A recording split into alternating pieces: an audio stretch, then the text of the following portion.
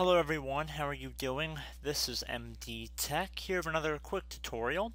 Today I'm going to show you guys how to fix your Windows 10 Wi-Fi if you're getting an error that says can't connect to this network. So this is going to be a pretty straightforward tutorial and we're going to jump right into it. So you want to left click on the start menu and you want to type in settings.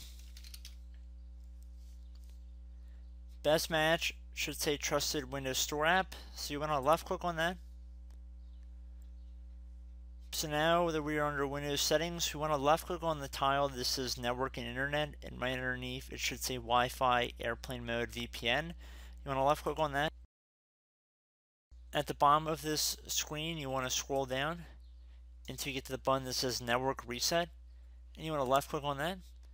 This is network reset. This will remove then reinstall all your network adapters and set other networking components back to their original settings. You might need to reinstall other networking software afterwards, such as VPN client software or virtual switches. Your PC will be restarted.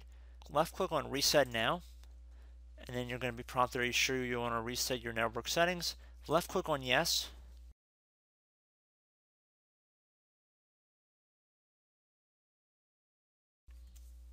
So it says you're about to be signed out. So I'm actually going to manually initiate that right here just by restarting our computer.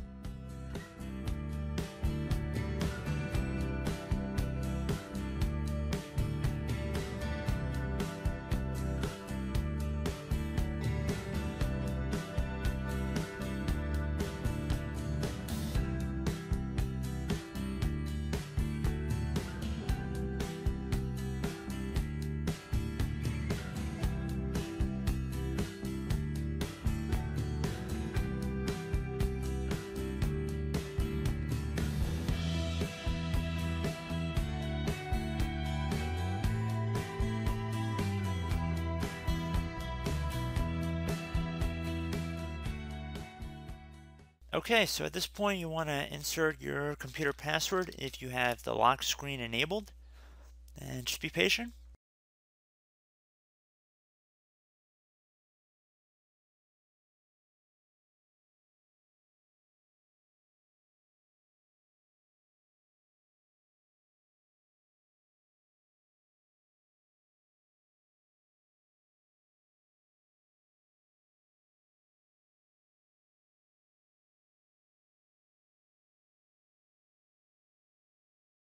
Okay, so you can see that our network connection has truly been reset because as if we were connecting for the first time.